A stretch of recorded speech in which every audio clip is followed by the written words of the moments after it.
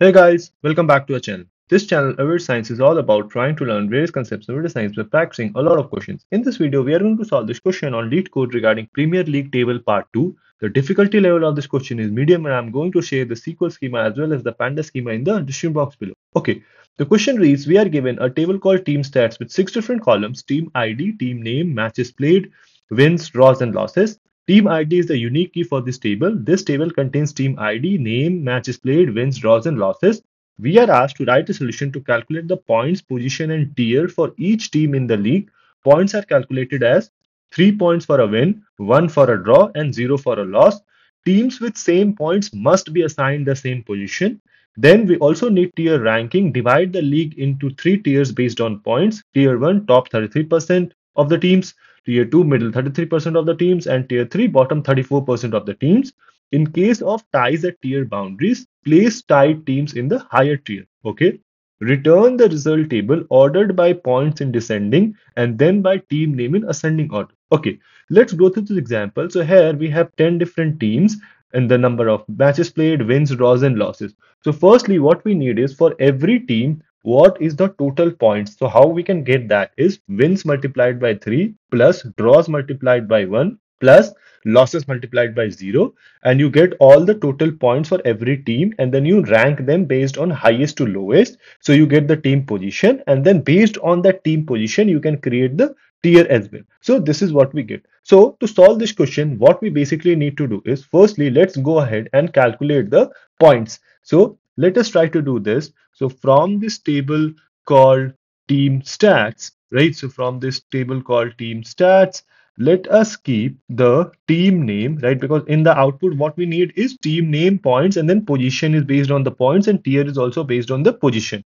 So essentially what we need is team name, and then let us calculate the total points. Total points would be wins multiplied by 3 plus draws multiplied by 1 plus losses multiplied by 0, and let's alias this entire thing as points because that is what we need in our output, right? So as points, and let me go ahead and run this. Let's see what do we get in our output. So if you look at this, what we have is we have for every team the total number of points. Now we need the second column, which is the position, right? So this column, this is what we need, basically rank, and then if there is a tie in the points, it should be same rank, but you then skip one rank, right? So we know that this type of ranking can be done using the rank window function. So let us store this entire thing in a common table expression. So with CTE as this entire thing goes into parentheses, and then from this common table expression, let us keep both the columns that we created and then rank. And then since this is a window function, you need to write over and then order by points in decreasing manner. And this should be aliased as position because that is what we need in our output. Let me go ahead and run this. Let's see what do we get in our output. So now if we look at it, we have the team name as well as the position part. Okay, now once we have this, then we need the tier. Now you might be thinking based on the description or the way the question has been described, the top 33%, middle 33%. So can't we do percentage rank here? Or can't we do n tiles here? But I will show you the problem that we are going to face if we use percentage rank here, and why we need to use position for this particular example or for this particular question, even though the description is not very accurate in this. Okay, so let me just go ahead and do a percentage rank here only, and let's see what we do. So percent rank, right? Percent rank, and since this is again a window function, so over order by points in decreasing manner, and let's alias this as PCT rank. Let me go ahead and run this again and let's see what do we get in our output. So now if I just go ahead and drag it to the left, so here if you look at it, right, so this is the percentage rank, and we can say that, hey, if your percentage rank is between 0 and 0.33, you are assigned tier 1, then 0.34 to 0.66 is tier 2, and the remaining are tier 3. But if you compare this, right, if you compare this to the output, what they basically have is, so let me just drag it to the right. Okay, so here you have Sheffield United, Fulham, Newcastle United, and Chelsea all are assigned tier 1. However, if you look at Chelsea, right, and you apply the logic that if 0 and between 0 and 0.33 you are assigned tier 1, then by that logic this is going to be assigned tier 2, right, because this is more than 0.33, right, it's 0.3333, right. So that is why you cannot use the percentage rank or the entile, because if you do the entile function, then also you are going to get a very similar number. So that is why what we need to do is we need to use position to create tiers, not the percentage rank.